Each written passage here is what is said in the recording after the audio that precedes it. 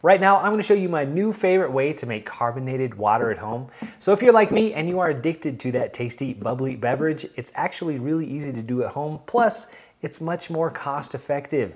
I'm sure you've seen the price of bubbly water. It's basically boutique carbonated water. It just keeps going up and up, and the markup and the margins on it are massive. It's actually really cheap and easy to make at home. So here, this kit I got from Keg Outlet. So full transparency, Keg Outlet did send this to me for free. In exchange, I'm making some videos showing you how it works, and I'm also gonna give you my honest thoughts and opinion about this kit. You can find them online, kegoutlet.com, plus all links to everything in this video if you wanna check it out further. So here I've got the gooseneck growler. This is a 2-liter growler, so that is 66 ounces. That boils down to about 5 12-ounce cans. So 5 12-ounce cans, your standard soda pop can. Then you also need this carbonation cap and the faucet here. Now, this is what they sent me. I already had this, so you're also going to need a CO2 tank, a regulator, and this one has a ball post, so you will need a ball lock system there. Of course, they sell all of this on their website, so you can get everything you need from them if you don't have any of this yet. So filling it up here. So you just want to fill it up, not all the way. You want to leave a little headroom because you're going to be pumping some gas in there, so you want a little bit of headspace in there.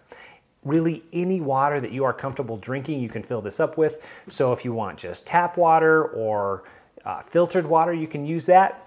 But I just use the water out of my faucet. We've got really good, clean water here, so that's the water that I'm using. But really just depends on what you want to use and what type of water you have. So fill it up with some water here, leaving a little bit of headroom.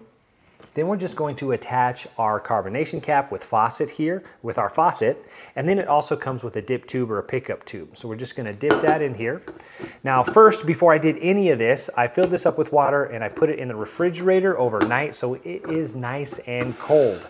Cold beverages carbonate better and faster, so that's why you want it cold. So if at all possible, you want to do this with cold water. And then if you do have the space, you can actually put it in a fridge. Maybe you can even get your own mini fridge that is just going to be for your carbonated water if you really like how this works. So really, that's it. You screw on the carbonation cap. You've already attached your faucet. It comes with everything you need to get this all set up and attached. If you can turn a thread or thread a bolt onto a screw, you can put this system together. It is really that easy.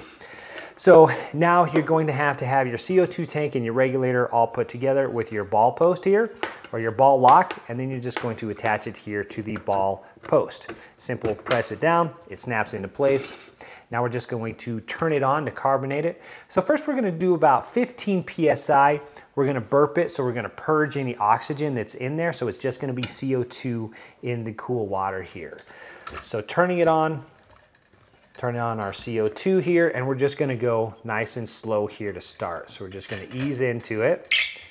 Make sure everything's kind of closed up here. There we go. So that's about between 12 and 15 PSI. So here we've got the pressure release valve. I'm just gonna pull that a little bit.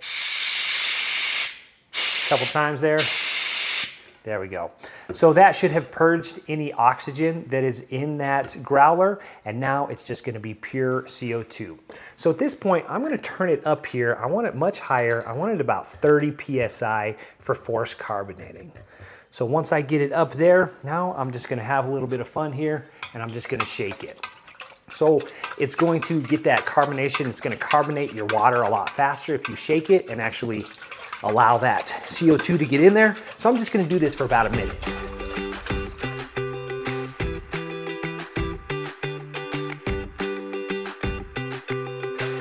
So there, that's been about a minute. Now, you really want to let it sit a little while to carbonate more. You know, the longer, the better. It can take a couple days in some cases, really kind of depends on the size of the keg.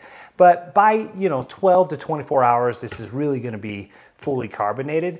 Now, the nice thing about making it at home is that you can really play with the carbonation. You can customize it. If you like more or less than what you traditionally get at the store, you can do that. So that's the really cool thing.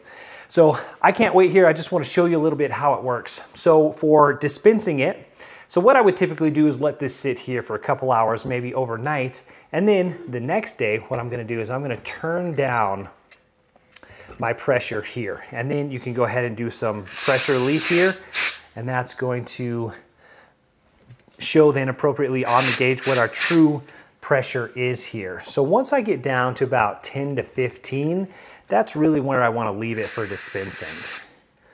So that's pretty good right there. And then we're just going to go ahead and tap it here and just show you what it looks like here. So you have a control valve over here that you do need to turn, and that's going to allow you to control the flow of the carbonated water. So when you turn it on here, you can go ahead and adjust the flow, and that's going to see how it's slowing down or speeding up. So it's really up to you on how much you want it to flow, and then you can turn it off. So there you go. You see we've already got some carbonation in there, and that was just 1 minute of shaking it, and you can already taste it. So it is carbonated. You're already going to taste it, but the longer you let it sit, the more carbonated it's going to get. And there you go. That's good carbonated water. My daughter calls it spicy water because that bubbly feeling, it's kind of reminds her of a spicy beverage. That is it. It is truly that simple to make carbonated water at home. Essentially, if you can screw a cap onto a bottle, you are good to go. So the nice thing is that they have everything that you need. If you're first getting started and you need everything, you can get it at their website, or if you just need a few pieces here and there, you can also kind of break it up and just get what you need.